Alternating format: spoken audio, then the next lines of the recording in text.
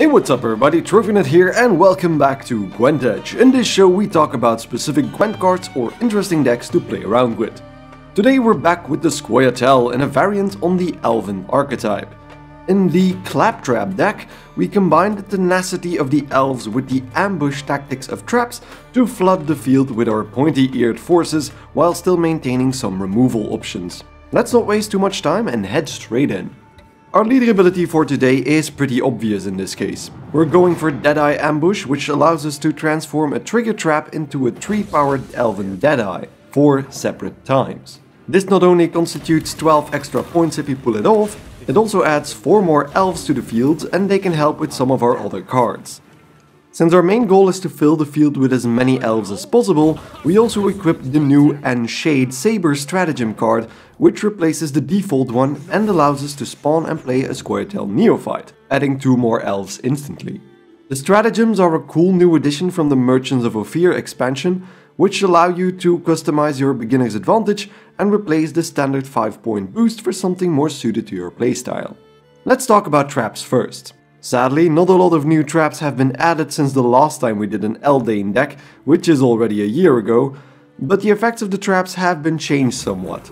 The Incinerating Trap still does 5 damage to the next enemy unit played, or 3 damage to an enemy unit of your choice if you trigger the trap yourself. Crushing Traps are still amazing, dealing 2 damage to each enemy unit on the row with the most units, triggered after 2 of your turns. This means that Crushing Traps should ideally be played by the end of a round when you still have around 2 or 3 cards left. If you play them at 3 cards left, you can also transform them into an Elven Deadeye during your final turn. If necessary, you can also trigger the Crushing Trap manually, in which case you can select a row, but it only does 1 damage to each enemy unit on that row, so better not do that. The Mahakam Horn is still perfect to catch your opponent unaware, boosting adjacent units by 4 when your opponent passes. Some players still miscalculate and pass prematurely, thinking they have a lead, only for the horn to trigger and give you enough points to take the round without any extra cards. Then we have the adjusted traps, the Serpent Trap and the Pitfall Trap. The Serpent Trap triggers when your opponent plays a special card and destroys the highest enemy unit in the process. It doesn't counter the special card anymore, but can be pretty devastating in certain situations, especially against monsters. The drawback is that you can't control whether your opponent will even play another special card, so this card sometimes never triggers, leaving you empty-handed. The Pitfall Trap, on the other hand, is still very good. It doesn't destroy the next enemy unit played anymore, but triggers on the next card your opponent plays, regardless of type, and deals damage equal to the provision cost of the card played and spreads out that damage randomly across all enemy units. This even works on the new scenario cards, causing the trap to deal up to 14 damage in one go, pretty much clearing the enemy field in most cases, and perfect against those pesky triple siege decks. The perfect complement to all of these traps is Iorveth, who allows you to pull a trigger trap from the field back to your hand and play another one. Ideally, you should use him on the Crushing or the Pitfall Trap, since you basically can use those twice now. Which seamlessly brings us to another aspect of this deck: elves. If you're not playing traps, you should focus on getting as many elves on the field as possible, and finish off with either Yaevinn, Isengrim or Vernossiel, racking up a nice amount of points or damage.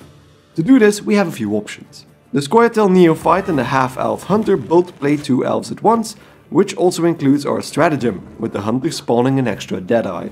Aelerinn is pulled from the deck automatically if you have 5 or more elves on the field, adding 5 more points and an extra elf instantly. And then we have Feign Death, Scoia'tael's scenario card, which can snowball into adding up to 4 more Elven Deadeyes if it stays on the field. It spawns 1 Deadeye when played, 2 more when you play your first elf, and then another if you manage to kill an enemy with the 3 damage from the Waylay card it spawns when you play your second elf. And Waylay is also in this deck separately. The Deadeye synchronize perfectly with Vernossiel, who is very versatile. If you have 4 or more Deadeyes, you should probably play her on the melee row, since she'll do 2 damage to a random enemy for each Deadeye you have, wrecking the enemy field in the process. If you don't have the Deadeyes or you don't have a lot of opponents left, she can still be very useful. Play her on the ranged row and she'll spawn another 2 Deadeyes, making her the only card to give you 3 elves in one go. But what to do with all these elves? Yaevinn allows you to deal damage equal to the amount of allied elves to a single enemy unit, And you can easily get 6 or more damage out of this since you have so many elves on the field, allowing you to take out buffed units with ease. The other big finisher is Isengrim. Isengrim boosts all allied elves on the field by 1 on top of his 6 base power. If he's on the field, he boosts himself by 1 every time you play an elf as well. It's very doable with this deck and the leader ability to fill the field completely with mostly elves, boosting Isengrim's point gain up to a maximum of 22 points if you have the ideal setup. The final cards I want to talk about really quickly are Etriel and Muirlega. Both do 3 damage by default, but have an extra effect if the other one is already on the field. Etriel does 7 damage instead of 3 if Muirlega is already on the field, and Muirlega does 3 damage to the enemies adjacent to your target on top of the base 3 damage, bringing this feline's points total to 13. They're a really cool combo if you can keep them alive. The general game flow for this deck is to start slow and end with either Yaevinn, a Crushing Trap, or both. The Elven Swordmaster is a good starter, either drawing some damage or allowing you to deal a bit of damage each turn while you set up your traps. Mahakam Horn is also perfect in the first round to get some free card advantage if your opponent forgets about it. I also usually use Iorveth in the first round to be able to replay the Pitfall or Crushing Trap later. If needed, you can definitely use your leader ability in the first round as well. Since you should only play a few traps in the last round and you only have 7 traps in total, and you usually can't transform the Mahakam Horn, you should take advantage of your ability at every point you can. You basically want to hide your potential point total with the traps, making it harder for your opponent to estimate how far they need to go. The downside to this is that you should avoid playing traps that trigger after your opponent plays a card later in the round, especially if they can still pass. This could result in you losing out on a lot of potential points and could force you to play the last round with less cards. The final round is the one where you should really focus on filling the field with elves and capitalizing on all of them. Play Feign Death when you have around 5 cards left and keep your Crushing Trap for when you have 3 cards left to really maximize the damage output but still be able to transform it into a Deadeye. Your final card should ideally be either Vernossiel or Isengrim, or both of course, since they can both flip the match in your favor if your setup was successful. An entire group of elves overcoming your opponent. And that's it for today. What do you think about the Claptrap deck?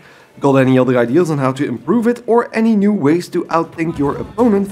Don't hesitate to leave advice in the comment section down below so we can help each other out. That's what we're here for after all. Any feedback is greatly appreciated. Check me out on Twitter at @TrophyNuts, that's TROVNUT, if you want to talk.